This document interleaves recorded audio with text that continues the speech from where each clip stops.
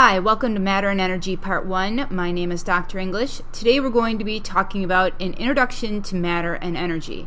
Specifically, we're going to be looking at what is chemistry, mass, volume, and density, states of matter, matter represented by particle diagrams and phases of matter, physical properties and physical change, and finally, chemical properties and chemical change.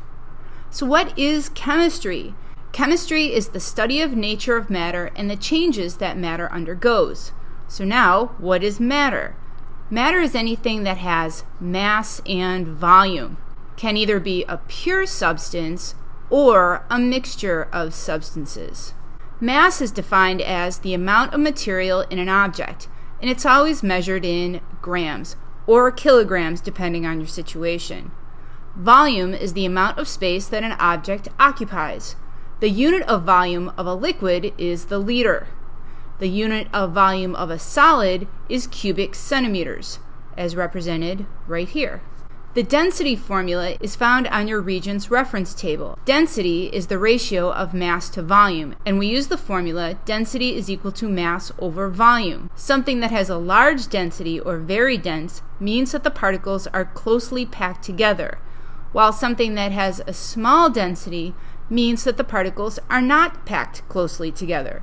Let's look at a density problem. An apple has a mass of 35 grams and a volume of 10 centimeters cubed. What is the density of the apple? The first thing that we're going to do is write out our formula.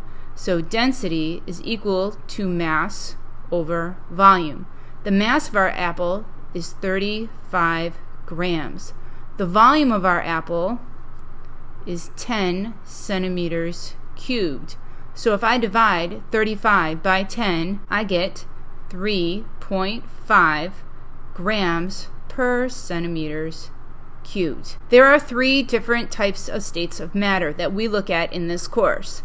A solid has a particular shape and a definite volume. A liquid has no particular shape but does have a definite volume. And finally, a gas has no particular shape or volume, and we can see our three examples below. Now let's look at how matter is represented by particle diagrams. Matter can be represented by the use of particle diagrams. Particle diagrams can represent the difference between a single atom and an element versus a compound.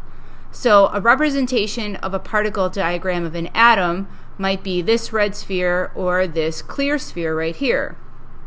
A particle diagram of a compound could have the red sphere overlapping the clear spheres to represent a bond.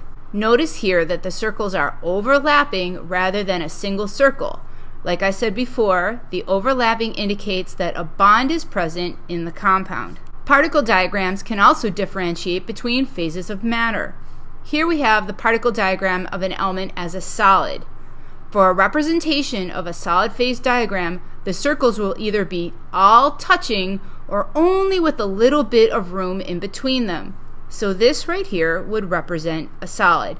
They might not be perfectly touching, but for the most part, they are representing atoms that are next to each other that are closely packed together. We'd also say that this is a pure substance since all of the spheres represent the same type of atom because they're all the same type of color. Here we have a particle diagram of an element that's representing a liquid. For a representation of a liquid phase diagram, the circles will have more room between them and will not be touching. Although, of course, it is possible for a couple to touch, but for the most part, they won't be touching. The particles will appear to be more random and not as organized as in the solid phase diagram. So this is how we would represent a liquid using particle diagrams. Now we have the particle diagram of an element as a gas. Notice here, for a representation of a gas phase diagram, only a few particles will be represented because we're assuming that the rest of the particles that we saw in the previous diagram are now out of our box, out of the picture. The particles will appear very, very random with a lot of space in between each one. So again, this is our representation of a phase diagram representing gases. A physical property is the characteristics of matter that can be observed without altering its chemical identity. So examples of physical properties are things like density, color, melting point, and texture. When matter undergoes a physical change, its chemical identity is unchanged, so we're not changing the chemical composition, and the substance only looks different. So examples of physical changes could be crushing, tearing, changes in state, such as freezing, melting, vaporization. These all represent physical change. A chemical property is defined as the characteristics of matter that can only be observed when you change its chemical identity. So, for example, how flammable something is or how a piece of metal rusts. A chemical change will result in the formation of a different substance with properties different than the original piece of matter. Chemical changes might include wood burning, iron rusting, cooking an egg, food being broken down by salivary amylase during digestion, water being split into hydrogen and oxygen atoms. These are all examples of chemical changes. So what did you learn in this tutorial? We went over the basics of what is chemistry. We talked about mass volume density and did a little example.